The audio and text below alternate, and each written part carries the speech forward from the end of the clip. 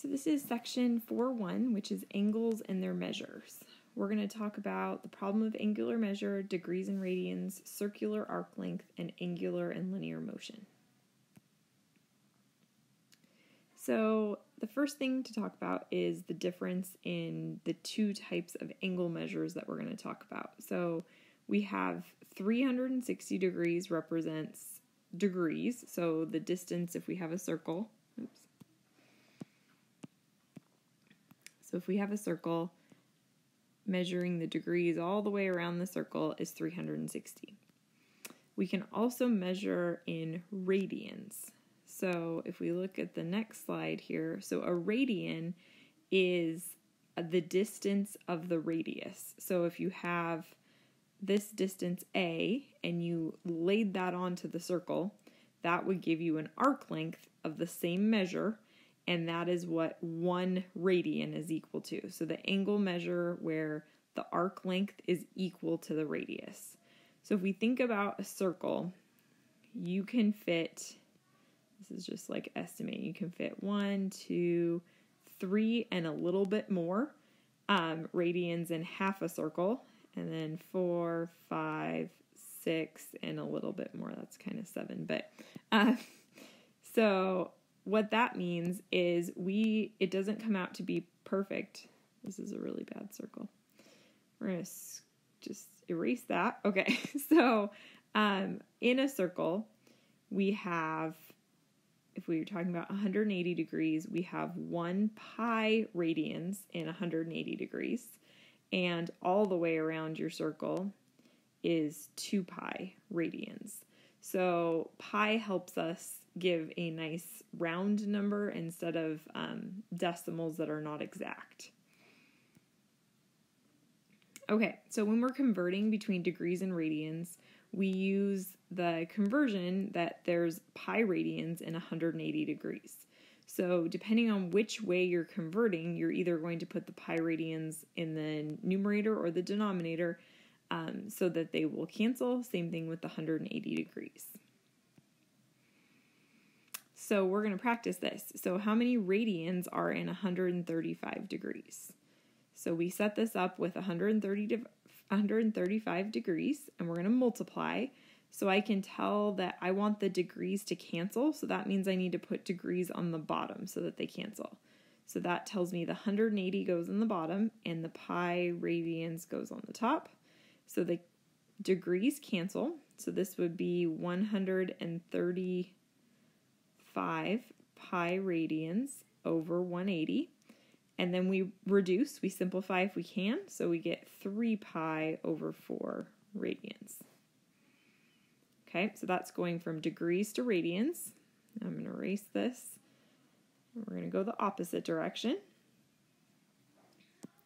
So if I have 7 pi over 6 radians, okay, we're going to use that same conversion, but this time I want to cancel the pi radians. So the pi radians goes on the bottom, and the 180 degrees goes on the top. So the pi radians cancel.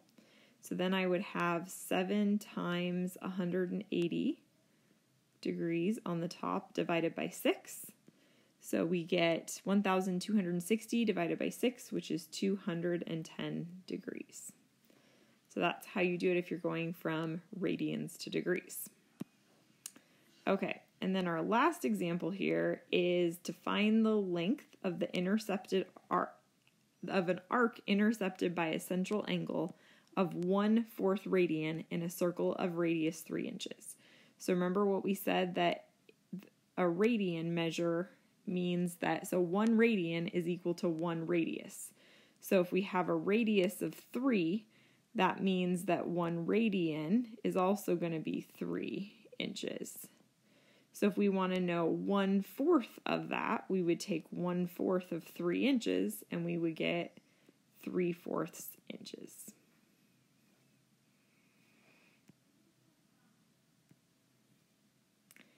Okay, so arc length formula. So there's 2 arc length formulas that we're going to look at. This one is if you're using radians. So if theta is the central angle in a circle of radius r, and if theta is measured in radians, then we can find the length of an intercepted arc. So again, an arc. So here's your angle. So if this is theta, this is r, this would be s, the distance between where your angle intercepts the circle. Okay, we can also look at the arc length formula with degrees, and you can probably figure out where this formula comes from based on the pi radians is equal to 180 degrees. So substituting in what for theta, what that's going to be equal to. So if theta is a central angle with in a circle, and if theta is measured in degrees, then we use pi times the radius times theta divided by 180. Okay, so our next example, we're going to find the perimeter of a pizza slice. So find the perimeter of a 30-degree slice of a large 8-inch radius pizza. Okay, so if we think about what this pizza slice looks like here. Okay, so we know that this angle is 30 degrees. We know that the radius of the pizza is 8, so that means that both of those side lengths are going to be 8, and we need to find the arc length. So we're going to use S equals, we're going to use the formula using degrees because that's what angle measure was given to us. So this would be pi times 8 times 30 divided by 180, and we get approximately 4.2 inches. So that means that this is 4.2. So to find the perimeter, we would add up the 8 plus 4.2, so we get 20.2 inches. Okay, the last thing that we're going to talk about is angular and linear motion. So angular speed is measured in units like revolutions per minute. So angular speed, the formula for angular speed, let me write it up here with. So angular speed is theta over t. So it's going to be our angle per time.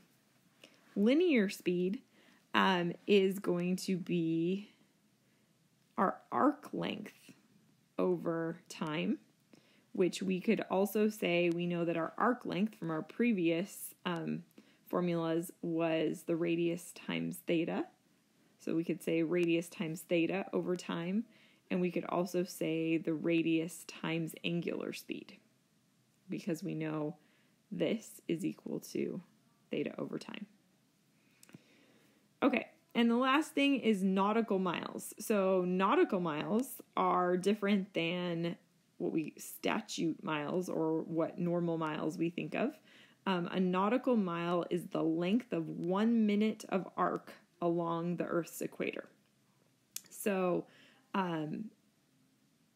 one statute mile, so 1 mile that we know, is about 0.87 nautical miles, or we can say 1 nautical mile is about 1.15 statute miles. Okay, the last thing that I want to talk about really briefly, and we will probably go into more of this on a Google Meet, is you're going to see some angles written as degrees, minutes, seconds, like 28 degrees, 15 minutes, 7 seconds, something like that. So this is just another way of writing an angle.